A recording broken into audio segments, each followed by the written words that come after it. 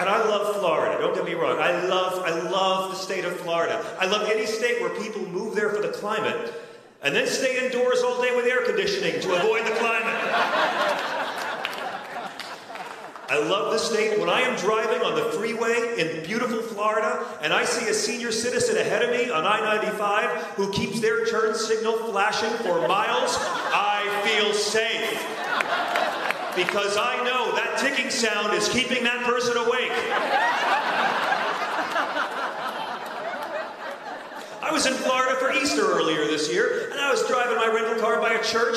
I came to a stop sign. Car in front of me had a bumper sticker said, "Honk if you love Jesus."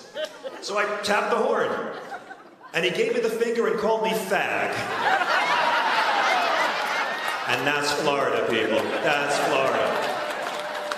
I have a little child, which is horrible, but that's not this show. I'm in Florida with my little son, small town Florida, true story, 2 o'clock in the afternoon, on a sidewalk outside a video store, 2 o'clock in the afternoon.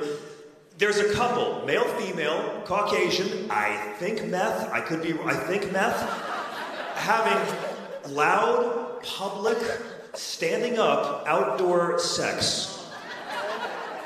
Small town Florida, outside a video store, 2 o'clock in the afternoon, on the sidewalk. I'm walking with my child. I don't know what to do. I mean, I'm raising the kid in New York, so he probably sees shit like that in preschool. I don't know. But you don't know what to do. You want to stay calm and not make a big thing out of it. Like, 2 o'clock in the afternoon, outside a video store, on a sidewalk. So I grabbed my child's hand. I walked by as calmly and quickly as I could. And then I had to explain to my son what a video store is.